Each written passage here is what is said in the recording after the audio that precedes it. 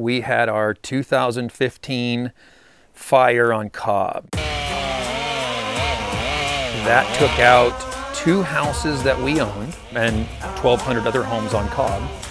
And one of the things that we were going to replace was roughly about 1,000 lineal foot of fencing. And so my mind immediately went to, you know, I could buy a mill. With all these trees that we've got, I could just mill my own lumber and make my own fencing.